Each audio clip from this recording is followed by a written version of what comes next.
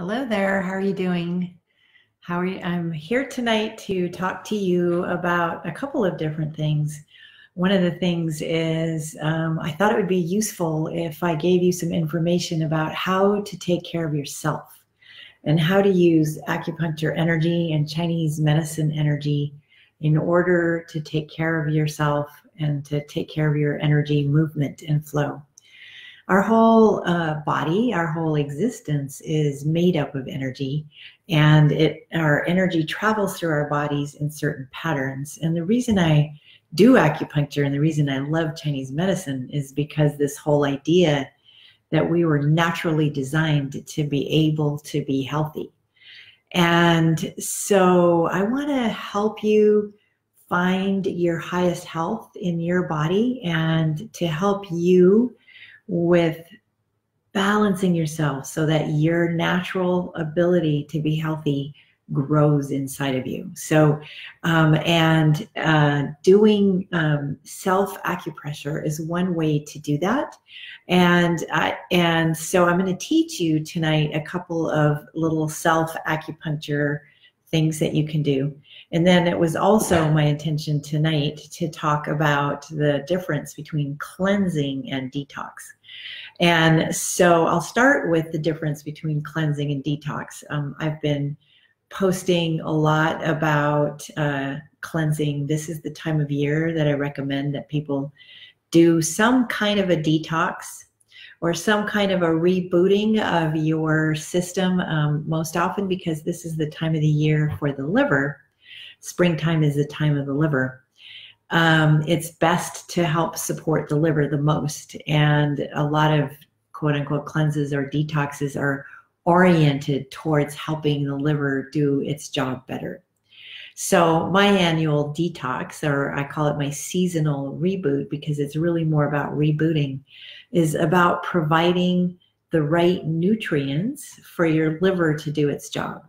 Again, your body is naturally designed to do all of the things that it needs to do. So it's naturally designed to be able to detoxify. It's naturally designed to heal. It's got an immune system that's naturally designed to help fight infections and fight off foreign invasion.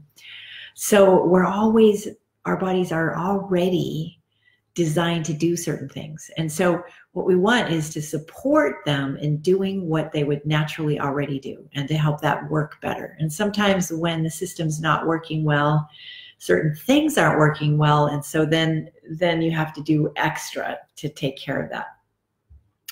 But if your body is basically healthy, then supporting it and doing what it needs to do is the best. So a detox is basically providing the correct nutrients to help your liver do its job and to help your other organs do the job that they're already doing. When you get exposed to a lot of toxins, and we all get exposed to a lot of toxins every day in our food, in our environment, in our laundry detergent, depending on what you use in your homes, there are chemicals pretty much everywhere. And you've probably seen all those reports where people are tested. These come out probably every year, but where a person gets tested, a person who maybe has a very clean lifestyle and gets tested to see how many chemicals are in their body. And there are like over 700 chemicals in most people's bodies, even if they're not exposing themselves on purpose to chemicals. So we get exposed to lots of different chemicals. And so when our system is constantly processing that, our system is also constantly processing hormones. Even if we don't take hormones, we're processing our own natural hormones through the liver, processing food. We're managing blood sugar through our digestive tract and the liver and insulin, and all of those things need support. So a detox has all of the nutrients in it that your body needs in order to support it in getting what it wants. Hi, you all. It's so great to see you. I see all your names. Ben, Candida, Chris, Atrisha, and Jerry. It's so nice to see you all. Thank you for being here. I will keep on talking. And if you have questions, just post them in the comments here and I will get to them. Anyway, when you do a detox, you want the right nutrients. So a detox is not a fast. And there is also fasting, which has a whole different set of benefits. So I should probably talk about the difference between fasting and detoxification. I'll do that in just a second. So when you are detoxifying, you are eating plenty of vegetables, certain vegetables. There are all kinds of vegetables, and vegetables support your body's natural ability to digest, and they support the healthy bacteria in your guts, and they support your liver in doing its job. And so vegetables, in addition to whatever else you're doing for a detoxification, are essential. And eating a good enough amount of food so that you have the nutrients in order to process toxins is also essential. So a detox is not a fast. It is where you can do something like intermittent fasting, but fasting is where you don't put in very many nutrients in order to help give the digestive system and the body a rest. So fasting is about resting your digestive tract, resting your pancreas, resting certain parts of your digestive system and your immune system in order for them to do some healing. So, and fasting has been shown to be very effective in helping balance blood sugar and helping reset people's metabolisms and reset their metabolism. So it's entirely different than doing a detox, because when you're doing a detox, you're taking in certain nutrients in order to support your body's ability to detoxify and clear out toxins from the body.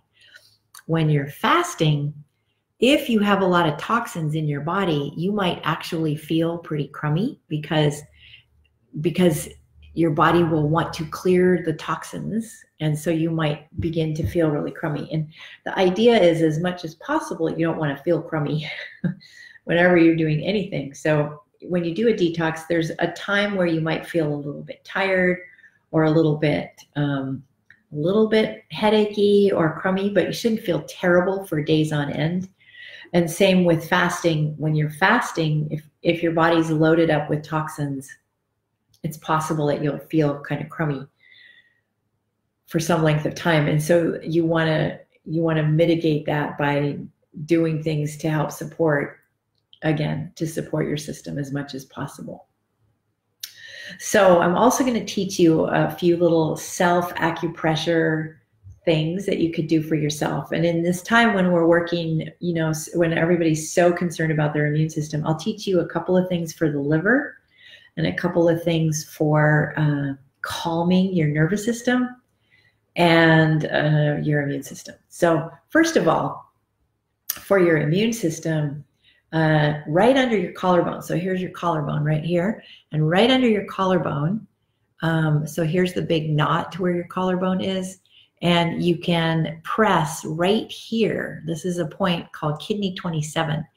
And so great to see you too, Candida.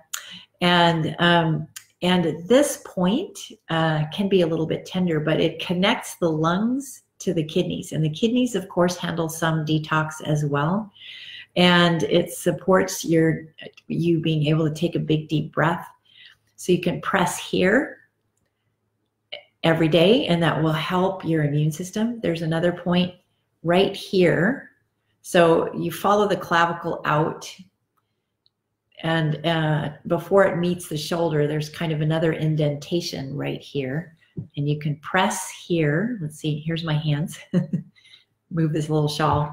So here's my hands, and you can press in this indentation right under the clavicle. So you follow the clavicle out to the end, and there's an indentation at the end, and that is lung 1. That's the first point on the lung meridian. It might also be tender, and you can press on there, and that will support your immune system. It will help you take deeper breaths. It'll help support your lungs in their ability to be strong. And your lungs, in Chinese medicine, your lungs rule the ability to protect yourself from things that come in from outside. They start in the nose. So you actually, your nose, your physical throat, your physical lungs, your large intestine, and your skin, and your ability to protect yourself from things that come in from outside, which would be your immune system. So your lungs have a big job in Chinese medicine. And they also rule the emotion of grief. And so in these times when things are changing so rapidly, it's interesting that we're working with our immune systems, but also dealing with a lot of grief, because a lot of people have lost so much. Some people have lost connection with others. Some people have lost loved ones. Some people have lost jobs. So there's a lot of loss right now, and the lungs are dealing with that. So you want to help your lungs every single day in some way or another, even if so some people are taking supplements to help support immune system. You can also do acupressure. You can do a little bit of tapping on your chest where your lungs are. That will also help. See, so if you tap your chest and take big deep breaths, that will help open up your lungs. And your question about whether to press on both sides, it's okay to press on just one side because energy moves all over your body. So once the stimulus happens, it's the same on both sides. There's a lot of acupuncture that is just one-sided, so you don't have to press both sides, but pressing both sides is also good. So it depends, whatever works right for you. There's another point right in the center. So there's a bone right here in the center called the sternum, right? And right in the center of the sternum is a point that's also good for your immune system. It's good for your heart. It's good for relaxing you. It helps your mood, and it's right in the center. It's usually kind of tender too. It also helps you take a big deep breath. So starting, this is this one. So 1, 2, 3. You could just do those 3 points. You could give yourself like a little immune boost, a little breathing boost. Okay, so that's for your immune system. And then for calming your nervous system, there are many, many, many things to do to calm your nervous system. So I'm going to show you my ears. Okay, so right here on the ear, there is a point that's called Shen Men, which is a point for calming the nervous system. And you can press, and you just need to do one ear. Your ear actually has a map of your whole entire body, and it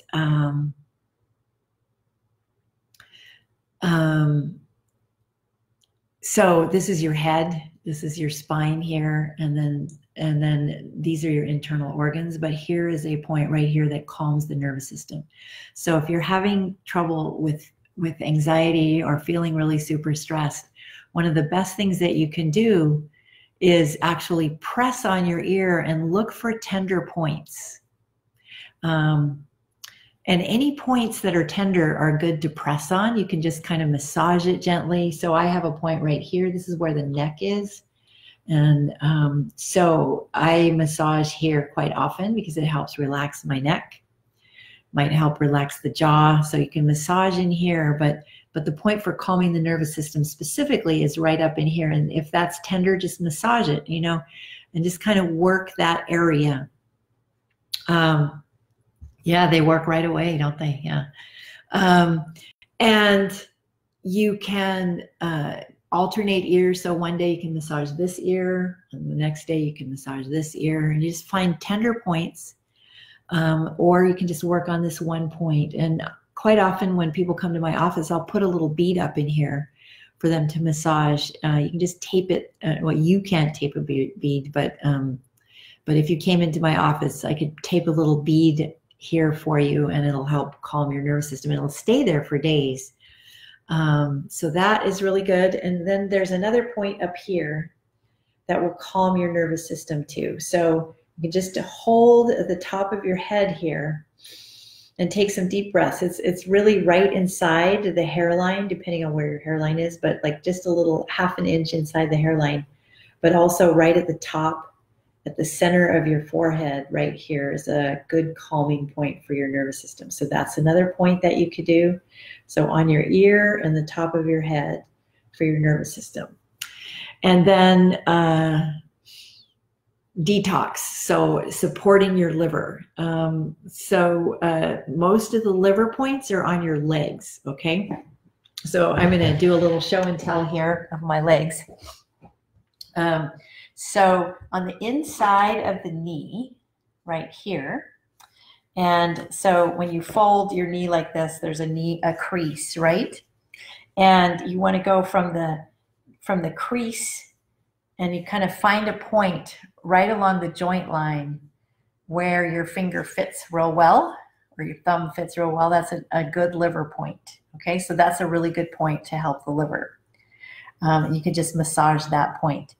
And then there's another point on the ankle. So this bone right here, this is called the tibia. And right, like just above the ankle bone, you can kind of go from so that this is on the middle of the medial part of your leg, right? So the inner ankle bone, and you go along this tibia bone at the back of it, you'll find a dent right there. That point is where the liver and the spleen and the kidneys meet. It's a great detox point, but also supports your digestion and your nervous system and your elimination. So that's a great point. So those 2 points are for supporting your detoxification. So you could just do a little acupressure on those points. And then I'll just give you one other point that's really easy to do. This point right here, between your thumb and your first finger, there's in the web here between, there's a spot that will be tender. And this point is a large intestine point. So it also helps elimination, and it helps support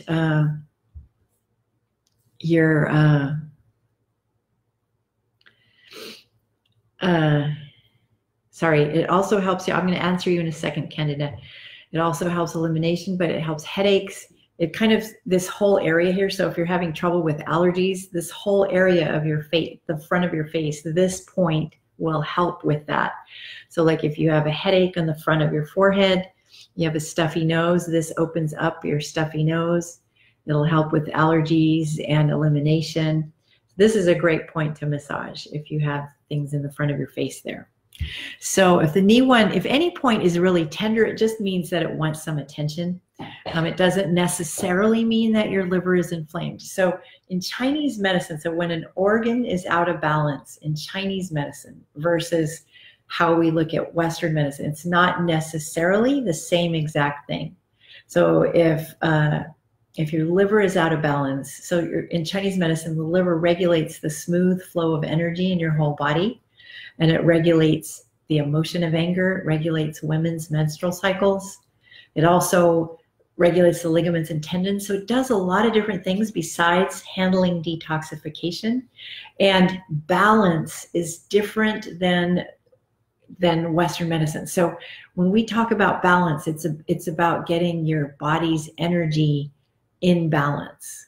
And so even if in Chinese medicine you had some imbalance in your liver, it doesn't necessarily mean that there's a physical problem with your liver according to Western medicine. Okay? So don't worry about that. But if you're feeling really super stressed, so in Chinese medicine, the liver also deals with stress. So if you've been feeling really stressed, or you've been worrying about things a lot or trying to get a lot of things done because its job is to get things done, then you may find that your liver is more out of balance than it would otherwise be. So you might have stiff muscles in your neck and shoulders. That's a sign of liver imbalance. Or your eyes might be burning. That's another sign of liver imbalance. Or if a point around your knee is sore. There's a lot of points around the knee that are often sore, because there's also spleen points around the knee. So that might be sore. But definitely massaging a point that's sore is helpful because it'll help shift the energy. And try not to approach anything try to approach whatever you're doing to heal yourself from a perspective of love. So be loving towards your body and don't let it freak you out. So if you're massaging here, just kind of put love into it. You know, oh, I'm helping my immune system. I'm doing good things for my immune system. Or I'm calming my nervous system. And I'm doing this because I love myself. I love my body. I care about it. And I want to do good things for myself. So you want to put good thoughts into your body. You want to give good love to your body so that it takes care of you. Because if you take care of it, it will take care of you. It's kind of a two-way street. Does that make sense, Canada?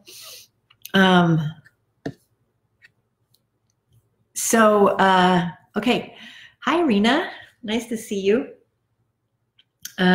So if anybody has questions, feel free to ask me. I'm going to talk just for another couple minutes, and I'm going to give you the link to my seasonal reboot. I've lowered the price this year.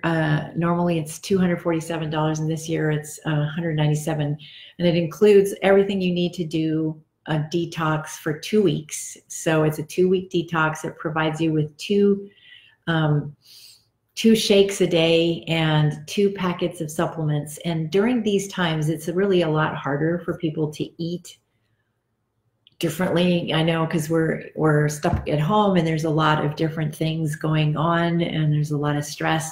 So you can kind of eat normally. Usually with the seasonal reboot, what you're doing is you don't eat anything.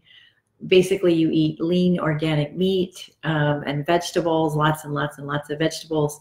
So if you're going to do a detox, or even if you don't do this one, you want to eat 80 to 90% vegetables and then some small amounts, you know, of protein and good fats. You want to focus on good fats. And then, you know, like I said, in these times, it might be harder to follow a more strict diet. So even if you just did those things, you took the 2 shakes a day and you took the supplements, and then you ate however else you want, it will still help you because it's helping support your body's natural ability to detoxify. So that's how you want to think about it.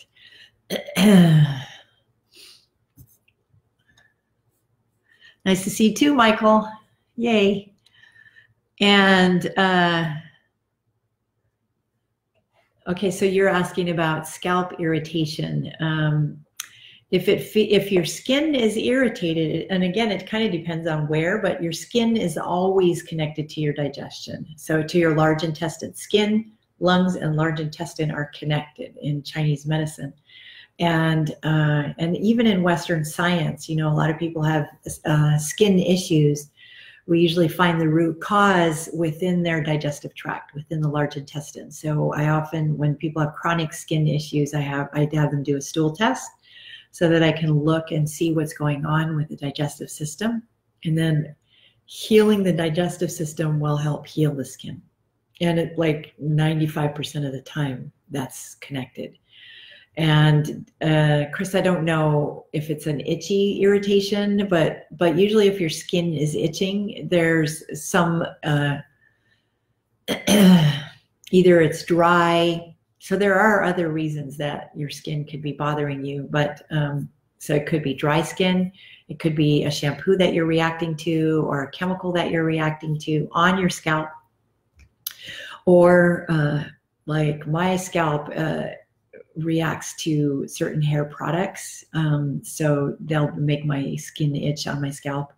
So there could be that kind of thing. But if you have a chronic skin issue or a rash, or your skin in various places on your body is itching or irritated, then I always look to the digestive tract to see what's going on there and support the digestive system in getting healthier.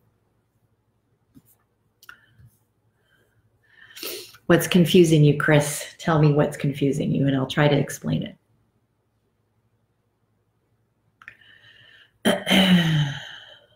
Okay, question about how much water. So in Chinese medicine, how much water you should drink is based on whether you're thirsty. In a lot of modern functional medicine, a lot of, you know, health food advocates, a lot of advocates of certain kinds of health say you should drink 8 glasses of water a day, but in Chinese medicine, we talk about getting enough water. So the question really is, when are you thirsty?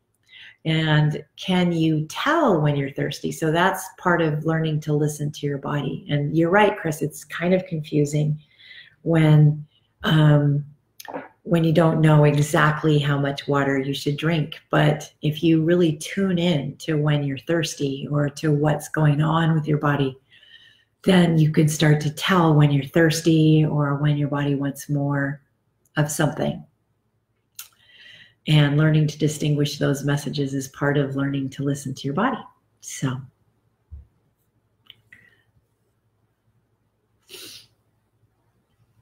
Okay, well, I'm going to sign off in just a minute. So if you have any last minute questions, I'm happy to answer them.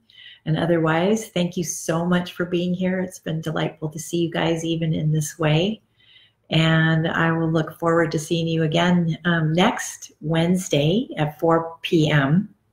our time. I will be on a show with my friends Dr. Kellyanne Petrucci and Dr. Anna Kabecka and Dr. Tammy Moralia. And I think there's one other person. And we're going to be talking about hormones and the effect of the stresses that we're going through on our hormones. And it's called Doctor's Night Out. I sent out a link through the Dr. Kronos, through all of our system, but it'll also be here on Facebook. Okay, so I'll look forward to seeing you again soon, and I hope you're doing great, and I'll talk to you again. Let's see if you have other questions. Thank you all. It's great to see you. Okay, take care. Bye-bye.